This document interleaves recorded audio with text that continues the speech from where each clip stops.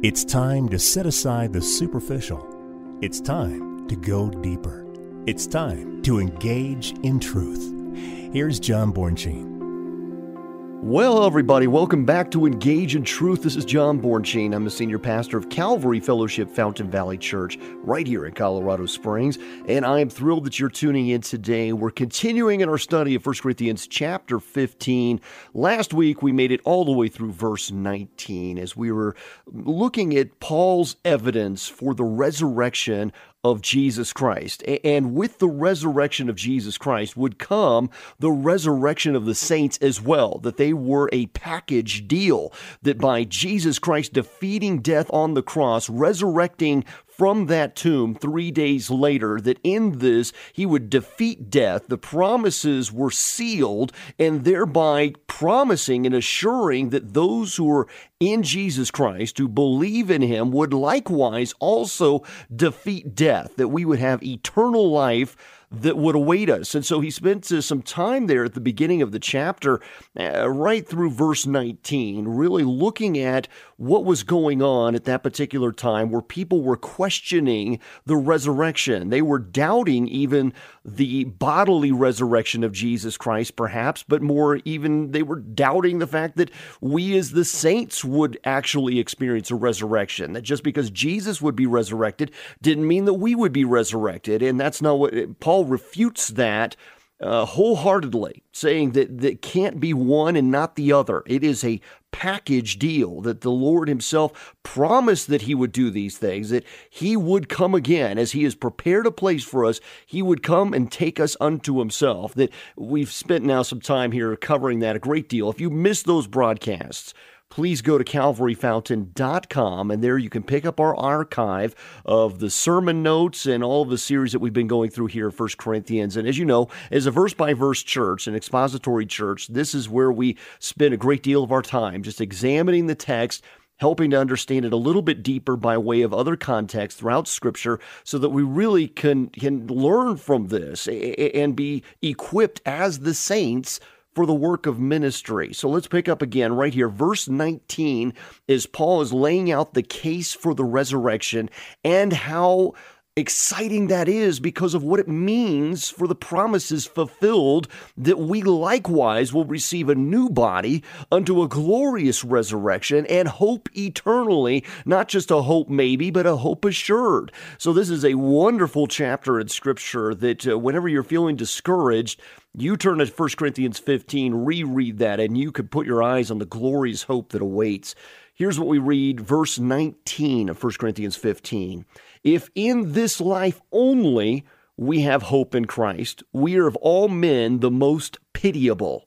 Now, you can read a verse like that and completely misunderstand. What he's saying here is the fact that if there isn't a resurrection, if Jesus Christ didn't even defeat death, and so our only hope was to be a better person in this life with absolute no assurance of another life, a new body to come, a glorious resurrection that awaits in a new body for eternity, as he has promised that he will do, then we're to be most pitied, because that means that we were building our life on a lie. The foundation is sand at best. This is not something that will stand the test of time. So Paul is refuting the argument that there wasn't a resurrection. Now we get into some real serious content to help us then reestablish our firm foundation in the faith, the knowledge and understanding that yes, a glorious resurrection awaits us as well. It was a perspective of Gamaliel. He was a Pharisee that was recorded in Acts chapter 5. That if there was something that was built on a lie, there's no way it could sustain. But if it's of God, that it would endure, and there's nothing you can do to stop it. And indeed, that's why we've seen the momentum of Christianity since the death and resurrection of Jesus Christ over these 2,000 years as the church has grown and increased around the world because it's built on truth, not a lie. Here's what we read in Acts chapter 5, verses 38 to 39. And now I say to you, keep away from these men and let them alone. For if this plan or this work is of men, it will come to nothing. But if it is of God, you cannot overthrow it, lest you even be found to fight against God. He said this after Peter and the apostles with him preached with boldness. They were saying, we ought to obey God rather than men.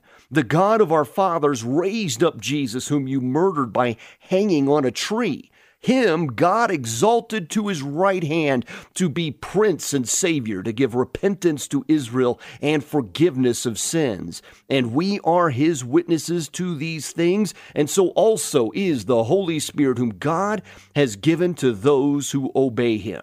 And you can also read about this in 2 Thessalonians chapter 2. So Paul has completed his entertaining, if anything, entertaining this idea and refuting all of it, that there was no way of a resurrection. He has asked all of these very serious questions all through verse 19 of saying, well, if this didn't happen, then this didn't happen. If that didn't happen, then this couldn't have happened.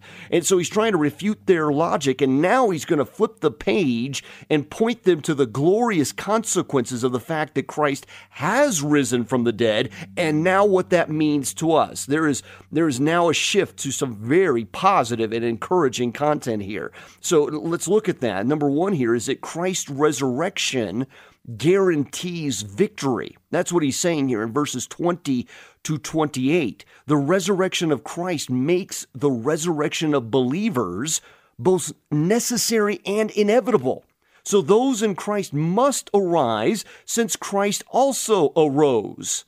So Christ's resurrection set in motion the defeat of all God's enemies, including death itself, according to Revelation chapter 20, verse 14, and Hebrews 2:14. So his resurrection demands our resurrection, since otherwise death would remain undefeated. So it's a promise of God to defeat death.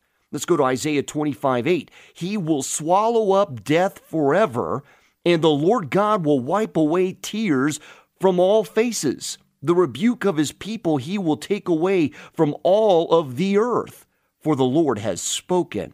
So in verses 20 to 22, this affirms the inclusive nature of Christ's resurrection. We've been folded into that resurrection reality. So this is something that Paul will spend a great deal of time on in 2 Corinthians. I would definitely encourage you, go back and read the whole book of 2 Corinthians. What an encouraging book in the scriptures. So now let's look, verse 20 of 1 Corinthians 15. But now Christ is risen from the dead and has become the first fruits of those who have fallen asleep. So he says here, but now. Now those are two sweet words in the scripture, for they often are followed by words of comfort and hope, and such is the case here. Paul informs us that Christ has raised from the dead. After all, Paul was a witness to that, according to Acts chapter 9. He spent 3 years with the Lord, just like the other disciples did who became the apostles. So Jesus is the first fruits of those believers who have died.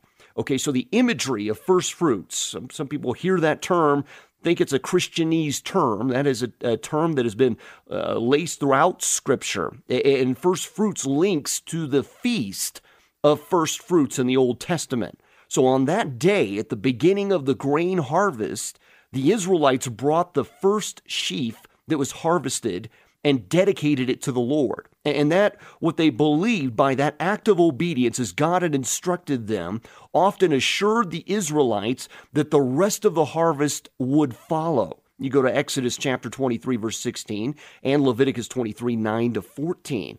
So Jesus was crucified on Passover as the blood of the Lamb, which saved the people from death and gave them deliverance, as we see in Egypt, where it was originally demonstrated there by the power of God, only using the blood of an actual lamb. And here the imagery of the true blood of the lamb that was perfect, since the blood of goats and lambs and oxen could not save us, and we needed the pure and undefiled blood of the Holy Messiah. And indeed, he was crucified then on Passover to fulfill that imagery. And he was buried before the beginning of unleavened bread. And that was if you remember the imagery, even in the tabernacle, of the bread that was there in the tabernacle, and that imagery with the Lord. And the unleavened bread was the purging of sin, and that bread would ultimately symbolize his body that was broken for us. And then he was raised on first fruits to make atonement for the people before God. And then there would be a fourth feast that would follow 50 days later after first fruits, according to Leviticus 23:15-16, that was known as the Feast of Weeks. And it represented that the first fruits offering was going to bring a harvest, and indeed the gift of the Holy Spirit brought a harvest of the church in fulfillment of the words of the prophets, including Hosea. So Christ was the first fruits, the wave sheaf offering, a male lamb without blemish unto God, exactly as scriptures had deemed it, according to Leviticus 23:12. And you shall offer on that day, when you wave the sheaf, a male lamb of the first year without blemish, as a burnt offering to the Lord. This is why Jesus told Mary Magdalene, in John chapter 20, verse 17, he says, Jesus said to her, do not cling to me, for I have not yet ascended to my Father, but go to my brethren and say to them, I am ascending to my Father and your Father, and to my God and your God. So Christ is the first fruits of the resurrection, the first person to be raised from the dead permanently. I mean, if you look at the other three resurrections that Jesus Christ did when he brought back Lazarus, the widow of Nain's son, and then we have Jairus' daughter. All of these, were individuals powerfully resurrected by Jesus Christ. Not including himself there in that particular equation. But of course, we see that in John chapter 21, verse 25, that there was so much recorded in Scripture, there wouldn't have been enough, even outside of Scripture, to contain all of what Jesus had done. But along with what was done with the 5 other recorded resurrections that were performed through Elijah and Elisha and Peter and Paul, all of those individuals would, we would see every one of them would actually die again. So other than Jesus Christ himself, all of these individuals who were raised from the dead would ultimately die again in this flesh. So only one was raised immediately unto eternal life at that point, which was Jesus Christ. The others were raised miraculously, but they would go on to live a life and then die once again. So Jesus' resurrection assured that someday there was a complete harvest that was coming, not to die ever again, but to defeat death once and for all. And we see that in Revelation 14:14-16, and 19, 1-10. So after all, Christ resurrected. Many dead saints came back to life and went throughout the city to testify to the risen Lord in Matthew chapter 27, verses 50-53. So there were a number of amazing, miraculous signs of individuals coming back to life. It was a testimony unto the power of Almighty God. But Jesus Christ, by his death, defeated death once and for all. 1 Corinthians 15:21-22 then tells us, for since by man came death, by man also came the resurrection of the dead. For as in Adam all die, even so in Christ all shall be made alive. So the point that Paul is making in these verses is Adam's sin brought death, according to Romans 5:12-21. And Jesus Christ's resurrection offers life to those who believe. So the word all here is used 12 times through verses 22-28. So consequently, some argue that all people will eventually be saved, and that's where universalism tends to come from. However, the all that will be made alive with Christ refers only to those who have fallen asleep in Jesus Christ. They have made that profession of faith. They have declared with their mouth that Jesus is Lord, and we see this even in John 14:6.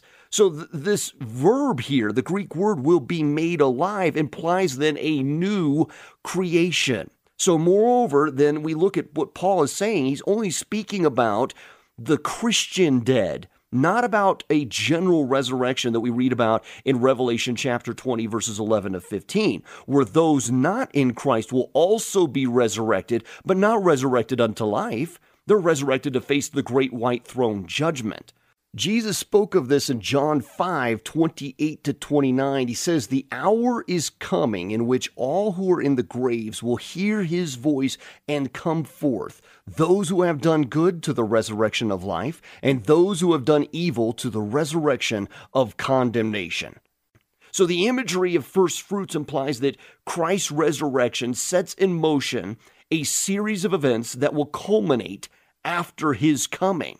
So 1 Corinthians 15:23-24 says, "But each one in his own order, Christ, the first fruits, afterward, those who are Christ's at his coming, then comes the end, when he delivers the kingdom to God the Father, when he puts an end to all rule and all authority and all power." So every Christian is going to receive a brand new body, but everyone must wait his or her turn. Christ was first. The key word here is the order, okay, tagma. That's a military term that refers to rank and order. And Paul was describing a military parade passing by. So with each corps falling into position at the proper time. So throughout history, different Christians fall into their place in the parade at their appointed times. So we see here verses 25-28. "For he must reign till he has put all enemies under his feet. The last enemy that will be destroyed is death. For he has put all things under his feet." But when he says all things are put under him, it is evident that he who put all things under him is accepted. Now, when all things are made subject to him, then the Son himself will also be subject to him who put all things under him, that God may be all in all. So Paul is quoting Psalm 110:1 and Psalm 8:6 to support his arguments about the Messiah's reign here. So Psalm 110:1 is the most quoted Old Testament verse in the New Testament. I don't know if you realize that. Psalm 110:1 is the most quoted Old Testament verse in the New Testament. So the point that Paul is making is that God empowers Christ to accomplish all of his purposes. Christ is equal to the Father, but chooses of his own accord to submit to his Father so that he might receive glory. Hupotasso, that's a subject. That was a military term that describes the chain of command. So it's used of Jesus, if we look to Luke chapter 2, verse 51, to his earthly parents, and 1 Corinthians 15:28 to his heavenly Father. So it's a universal truth even for the church that Christ modeled submission to the Father in all things, and likewise we are submissive as the church to Jesus Christ, who is the head of his church, according to Ephesians chapter 5. Also look to Hebrews 10, John 12, Hebrews 5, and Philippians 2 on that. So the Son and the Father are one, according to John 10, verse 30, yet separate. Therefore the Son submits to the Father, and the Father elevates the Son, according to Hebrews 1. So this is the model for Christ and his church. So Paul has touched upon the victory that God and the believer will enjoy on account of the resurrection. Okay? He now moves on to affirm the motivating power of Christ's resurrection. So the next thing we look at here is that Christ's resurrection gives purpose. So Paul pins what could be the most confusing verse in the entire New Testament without proper context for it. You ready for this? 1 Corinthians 15:29. He says, "Otherwise, what will they do who are baptized for the dead? If the dead do not rise at all, why then are they baptized for the dead?" Okay, now you can see why that's a very difficult verse to understand. Some scholars have suggested that there are over 200 proposed interpretations to that verse. However, this figure is exaggerated. I don't know, perhaps. The actual number, I believe, is closer to around 40, which is still a lot. That means 40 different ways to interpret that particular text. So that's why we need much of the rest of the scripture to help us understand what he means by this. And you're happy to know that I'm not going to bog you down here with all the various interpretations. I'll not be able to ignore the difficult verse that it is because it has been the subject of such controversy. I mean, Mormons, for example, have baptized millions upon millions of dead people by way of proxy.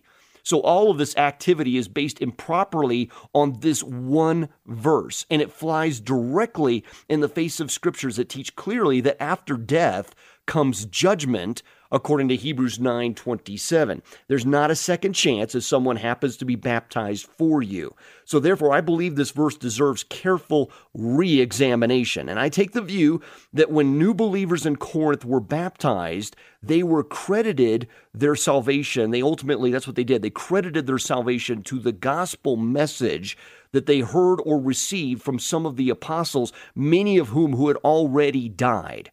They did this because they wanted the deceased apostles to receive greater reward in eternity for the work that they had done. Basically, they were attributing the fact that they now understand the truth of Jesus Christ to someone who had already gone before them, who were faithful in communicating the truth, and they were then attributing the fact that because of their labors, we now see with clarity. We now hear with understanding, and our hearts have been changed. So that's what they were doing there. And so the Corinthians, they like to associate themselves with the ministry of certain apostles. They did that right out of the gate. We looked at that in 1 Corinthians chapter 1, verses 12 to 13, even 3 to 4. They really like to attach themselves with certain communicators of the truth. Now, some of the Corinthian Christians there did not even believe in a resurrection, and their practice is contradicting their beliefs then. So Paul had previously mentioned eternal rewards in 1 Corinthians chapter 3, 13 to 15, and the Corinthian desire to bring honor to the apostles in 1 Corinthians 1, 13 to 17, and how the Corinthians themselves would be part of Paul's apostolic reward when he would stand before Christ in 1 Corinthians 3 and 4. So if the Corinthians wanted the dead apostles to receive the reward that they were ascribing to them by baptizing new believers for these apostles, then ultimately they all had to come to the agreement that resurrection was necessary. So he's trying to examine their logic with them, that you can't have it one way and not the other. You can't be being baptized to attribute your salvation to the work of a now dead apostle if that apostle wasn't going to resurrect unto life with Jesus Christ. What difference would it make to attribute your salvation to somebody who was never going to taste resurrection if that wasn't part of the package deal that they were going to be resurrected as Christ was resurrected, as we all will be resurrected as Christians? This is the reverse engineering that Paul is taking them through. So the Corinthians were being sort of put in their place here by the Apostle Paul to help them understand some of the foolishness of their thinking and needing clarity on this very difficult subject. So it's important to understand that Paul nowhere is denouncing the practice of baptizing with credit given to those who were dead. Okay, he's not saying that that is not an acceptable thing to do, to say, you can't, point the praise to somebody who has gone before you because you're now being baptized. He's not saying that at all. It's possible that he was just trying to make the point based on their traditions. So both Jesus and Paul taught that credit is due to God alone. Okay, so they were really elevating men as the reason for their salvation. And what Paul is wanting them to do is just put all glory back to God where it belongs. That God is the one to be praised because he may have used whatever vessel who planted a seed and another watered it, and ultimately the harvest all belongs to God anyway. So there are some who are sent to sow, others are sent to harvest, so man should not receive credit ultimately for what God's greater work is, though the sower and the reaper will ultimately rejoice together. We are all going to celebrate when someone is walking the street of gold forever and ever, and nobody should be standing in the line to receive credit for that. So in 1 Corinthians chapter 3, verses 5 to 8, let me just read this to you before we adjourn our time here today. It goes by so quick. Let's just be reminded. He says that Jesus said to them, "My food is to do the will of him who sent me, and to finish his work. Do not say, there are still 4 months, and then comes the harvest. Behold, I say to you, lift up your eyes and look at the fields, for they are already white for the harvest. And he who reaps receives wages and gathers fruit for eternal life, that both he who sows and he who reaps may rejoice together. For in this the saying is true, one sows and another reaps. I sent you to reap that for which you have not labored. Others have labored, and you have entered into their labors." That's John chapter 4, verses 34 to 37. 1 Corinthians 3, 5-8 then says, "Who then is Paul, and who is Apollos? But ministers through whom you believed, as the Lord gave to each one. I planted, Apollos watered, but God gave the increase. So that neither he who plants is anything, nor he who waters, but God who gives the increase. Now he who plants and he who waters are one, and each one will receive his own reward according to his own labor." So again, the two verses there, I was kind of blending it together. Sorry about that.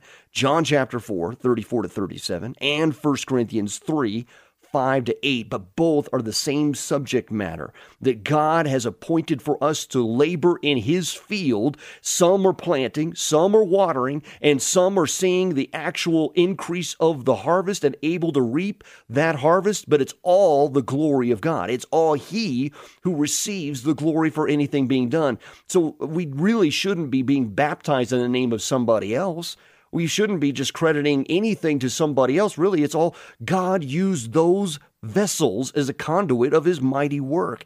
Again, we are just getting into this, but let me just encourage you with this. We will receive many crowns, many rewards for our faithfulness. We'll talk about that later in this study, but I believe this is why the elders will ultimately cast their crowns at the feet of Jesus in Revelation chapter 4, verse 10, because when we recognize what God has done through us, we dare not take any credit upon ourselves. That's what Paul's trying to get these Corinthians to understand. You are elevating man. Don't elevate man. Elevate God, who is doing the greater work amongst you. You want to be baptized in the name of the Lord. You want to confess salvation, confess it to the name of the Lord. Any good work that's done in your presence, give it to the glory of God. It's all he who receives the praise. It's all for him, by him, and through him. And so these are the things he wants them to understand as they look to the resurrection and the evidence for the resurrection. I hope this broadcast has been encouraging to you.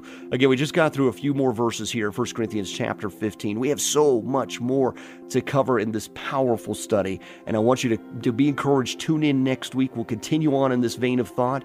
If you're looking for a place to go and worship, check us out at Calvary Fellowship Fountain Valley Church, 8 a.m. and 10 a.m. on Sundays. We hope to see you there. God bless you, my friends.